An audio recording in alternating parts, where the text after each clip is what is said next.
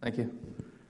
Well, hello, and thank you for coming to see my talk on the Deobfuscator. Like you said, I'm Eric Lasby, and the Deobfuscator is an IDA Pro plugin that we created at Riverside to essentially remove obfuscation that we found in our malware and protections that we analyzed for commercial companies and mostly malware is where we get our patterns and that sort of thing, so nothing proprietary. So I'm going to go over the problem of obfuscation, kind of describe what it is, what it looks like, and then I'm going to give you an example of some malware that we looked at, RustDocB. It has a decryption routine that's just full of obfuscation. And I'm going to show you our solution and describe how it works, and then give you an in-presentation demonstration of what the Deobfuscator does. And then I'll show you RustDocB before deobfuscation and then after. And then I'm going to show you a little bit of sample source code and just give you an idea of how we deal with a simple peephole pattern, and then sum it all up. So first, obfuscation. What is it?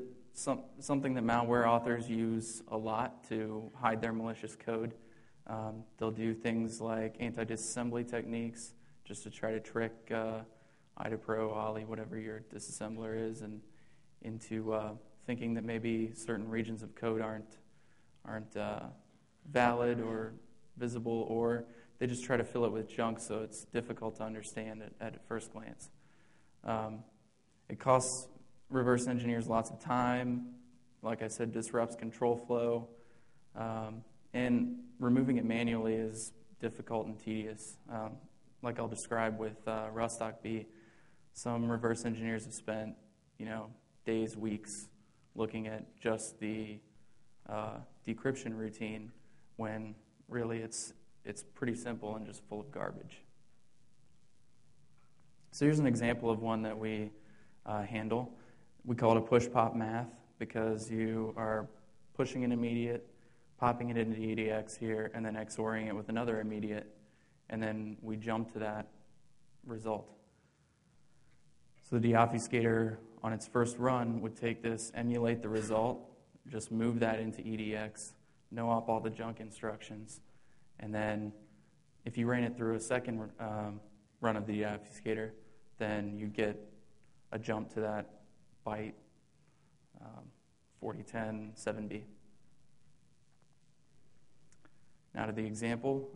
This is a good example. Like I said, it implements a lot of obfuscation patterns. And so, whenever we come across a new malware, something that we haven't seen yet, we just take the common patterns, dump them into our Deobfuscator, it's a one-time thing, so it doesn't take an incredible amount of time, and it saves us a ton of time.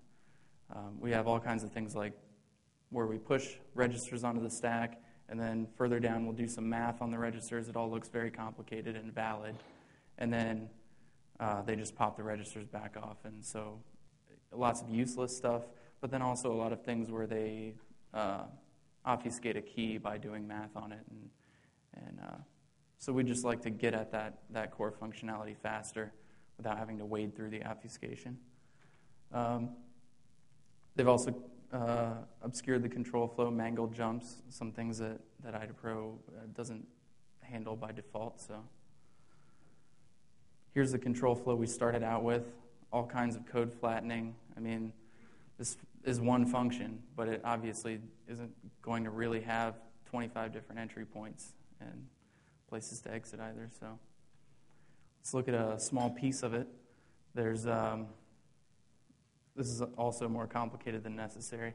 I'm going to show you there's unreferenced instructions. That doesn't seem to come from anywhere. We also have an obfuscated pop in the form of, let me get my mouse here.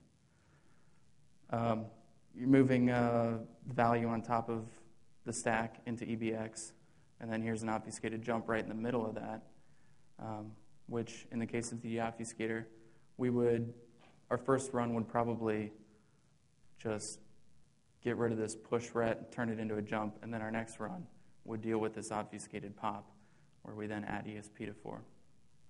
Another type of obfuscated push, they do both pushes and pops this way by doing DEC or ink ESP over and over and over again, and then moving a value into a register or onto the stack.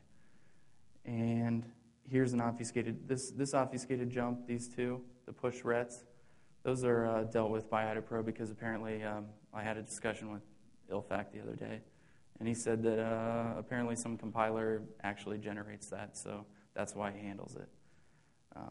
But this one, it's obfuscated a little more. They obfuscate the push and then do a ret, so it doesn't quite handle that. So I'm going to show you our solution, which is our Deobfuscator plugin. We combine emulation techniques. We can emulate math operations, emulate things going on in the stack. And we just do it on a sort of case-by-case basis. We find the beginning of a pattern, and then we emulate until that pattern no longer matches. And then we move on to the next set of instructions and look for more patterns. We try to determine the proper control flow using getting rid of anti-disassembly. And then we transform the instructions to enhance readability and for both static and dynamic analysis. In dynamic, it's easy to see where code goes when the jumps go to the proper place the first time and you don't have to go around all over the place. And for static, it's easier to look at and that sort of thing. We have 6 basic modes of operation. One we've just recently added. Anti-disassembly is the first thing you would want to do if you're running this plugin. We replace anti-disassembly with simplified code so that IDA can then reanalyze and straighten out your control flow. With passive, we have simple p-pole rules. I'll kind of go into what p-pole rule is briefly. Just something really simple where there's not a lot of analysis to be done, just like a exchange EBX, EAX, and then followed by the exact same thing. We would just code that up real easy, and it's passive because removing it is not a very risky thing to do as far as changing the behavior of the code. And then we have aggressive rules. We make some assumptions about memory contents. We also track registers and some stack contents also. With Ultra, we make more aggressive assumptions. We track multiple registers, whereas aggressive, I said in aggressive, we usually just track one register at a time. So you can choose any of those 4, either exclusively or in combination to get the right deobfuscation level for your particular application. And then with remove no ops, that's the thing that we do when it's all said and done and there are no more patterns being found by our first 4 modes. We want to jump over the no ops that we've created just to make it look nicer and so that you don't have to step through no ops when you're slogging. Collapse is sort of just an evolution of remove no ops. Instead of jumping over no ops, in this case, we take the function that you want to deobfuscate and we just move all the instructions from below no ops or from in between no ops. We just move it all up so that you get hopefully one continuous code block.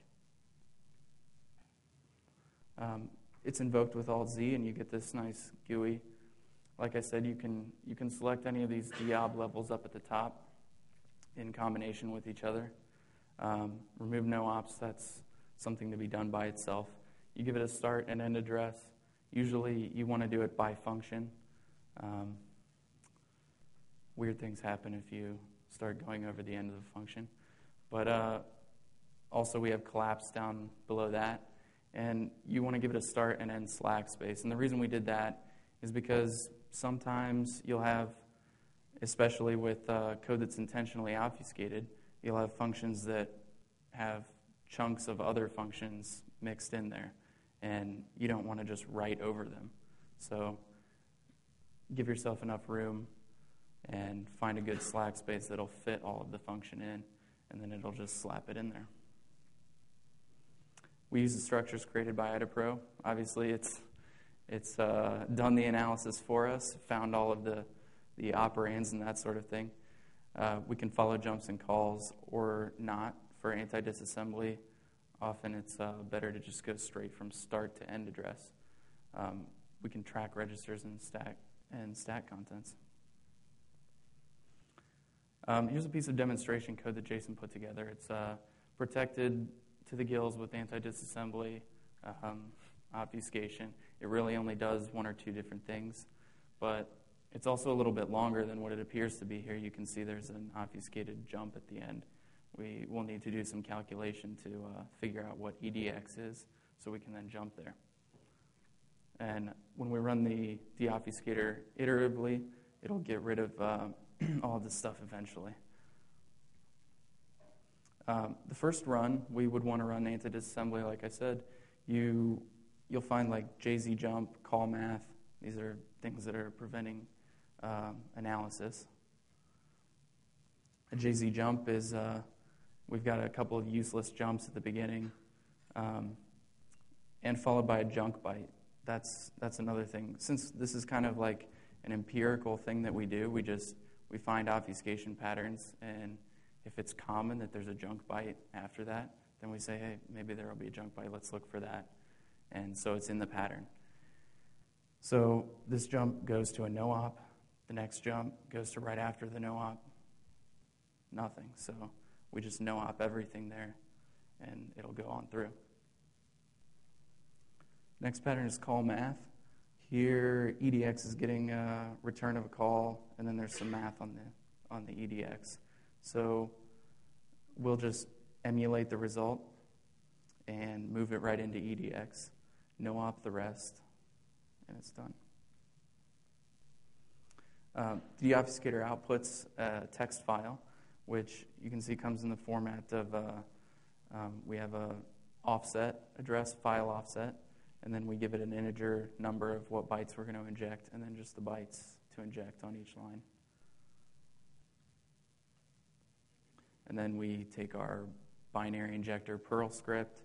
It's pretty simple, and we just give it the arguments of the text file and then the binary or copy of the binary if you want to keep your original for dynamic analysis, or in case you're afraid that you've messed up something that might be checksummed or whatever.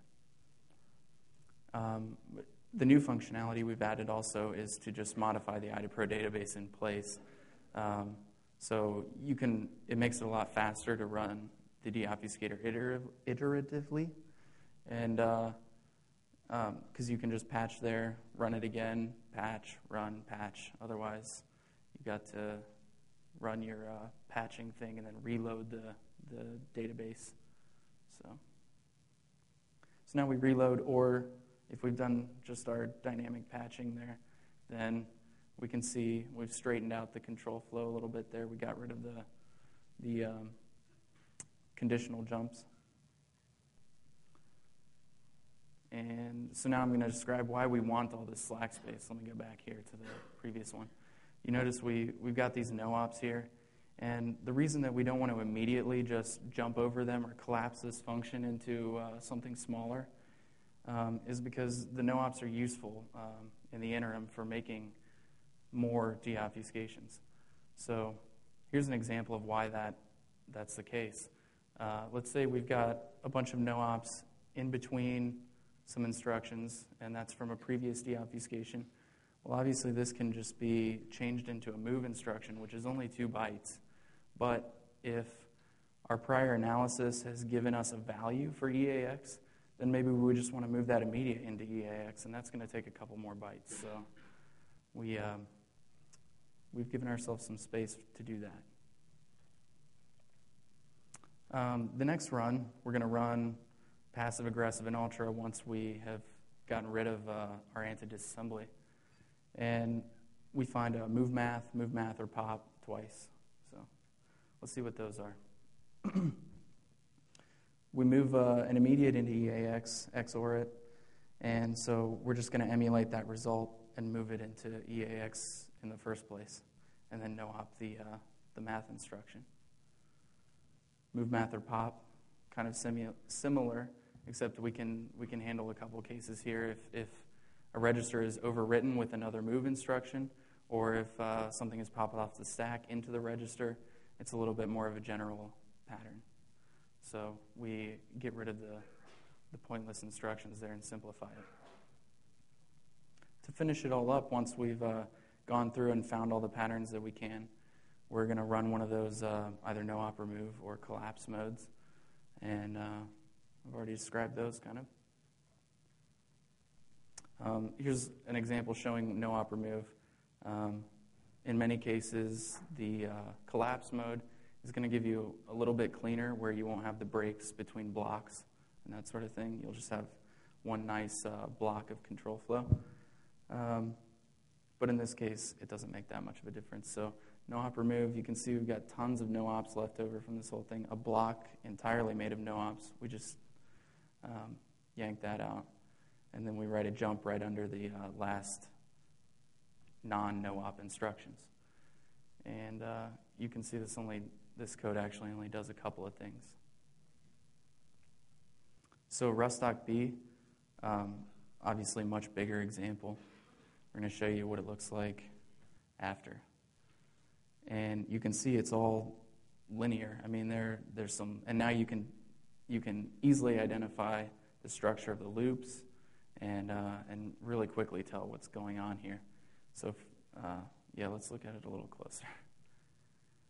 You can see there's an outside loop, the blue line, and then there's a couple of nested loops going on there. And then down here we have two more independent loops before we actually at the bottom jump into the real nasty code.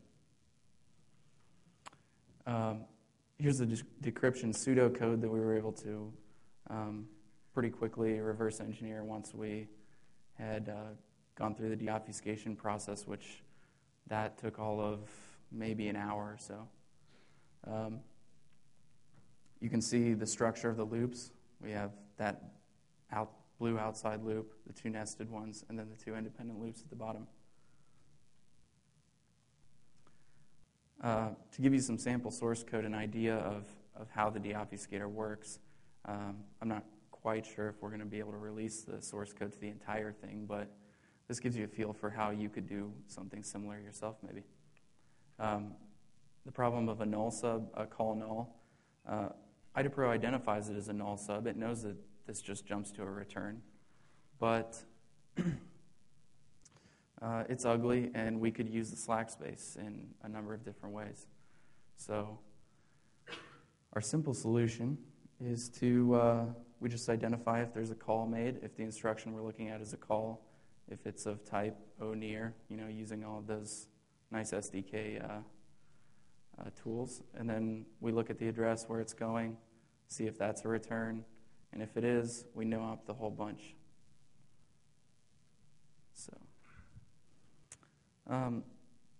So in summary, I would say that the reason this is a useful tool is that lots of malware authors use obfuscation techniques to hide their IP and keep you from reverse engineering it, also to evade antivirus software and that sort of thing. And we detect and simplify a lot of those patterns. And as we go, as we find more, we just add those to the database, and we don't really have to do anything with them after that. Ideas for future development, we've already done this. Patching, code collapsing, check that off. It would be nice also to be able to add a sort of grammar, like a parser, so that we could, so that people could, without needing the source code or needing to write source code for every pattern, it'd be really cool if they could just kind of say, okay, I found this pattern, and it's got a move of two, into a register of an immediate, and you could just write patterns in that way. We'd also like to black box control flow to track successors and predecessors across calls and jumps, just so that we can determine if there's bogus control flow or a honeycode that never really gets executed. It's just there for show. So that would eliminate a lot of reverse engineering time. Here's my contact information. And yeah, I guess now it's time for questions. Yes? In your paper, slide 3 paper, you have identified 44 patterns. Here you say you have 49. I'm just curious, what is the size, roughly speaking, of this pattern? And do you have a generalized way of identifying this? Or is this your intuition and expertise that sees this pattern? I'd like to know how you generate this pattern. How we generate the patterns. Okay. Well, I guess if what you're getting, how do you write the code to identify a pattern? The step before that, how do you see something? How do you decide when something is up and up and up?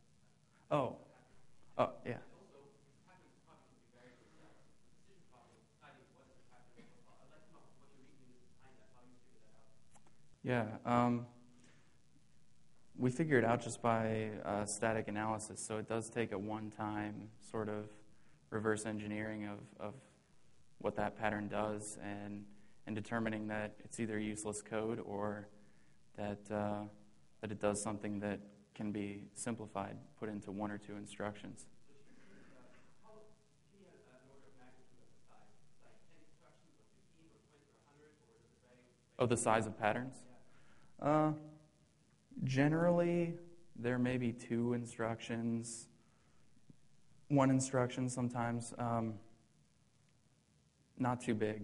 I mean, each pattern is, and we try to keep them simple actually to make it more flexible as far as when it's meant to be run iteratively. So we want to find the most basic unit of pattern possible so that you can eliminate that unit of pattern, and then that way variations in patterns are caught on the next run, you know?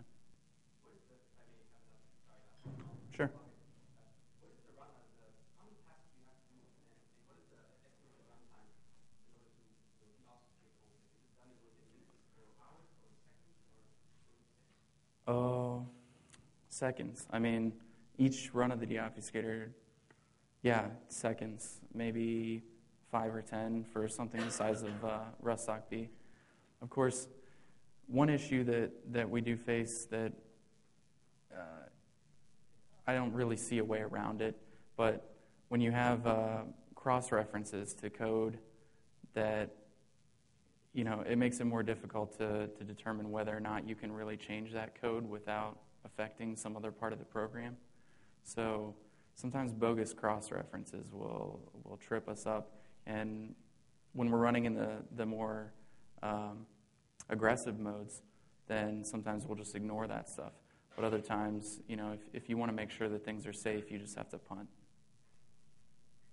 Yes?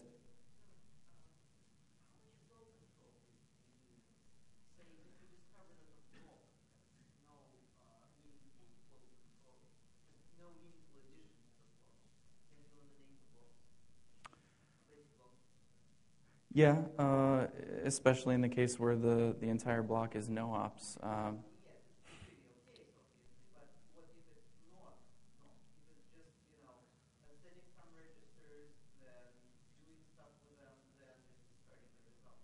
Well, that is the case where our iterativeness comes into play. We would first decide that content of that block is can be simplified to something that is no ops, and then the next pass would obviously then remove the entire block by jumping over it or moving the other code into the first block.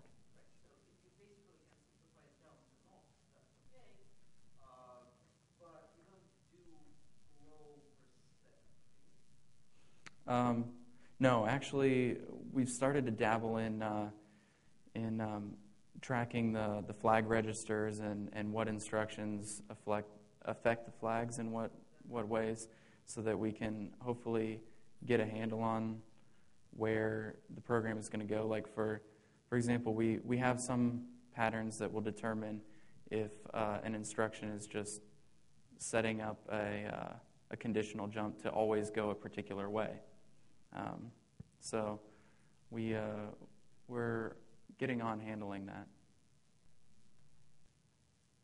Yes? Have you compared the output of Deobfuscator with the output that X-ray says? When you actually X-ray says it's inadvertent Deobfuscator,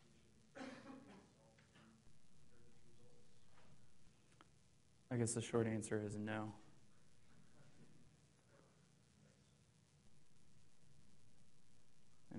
Anyone else?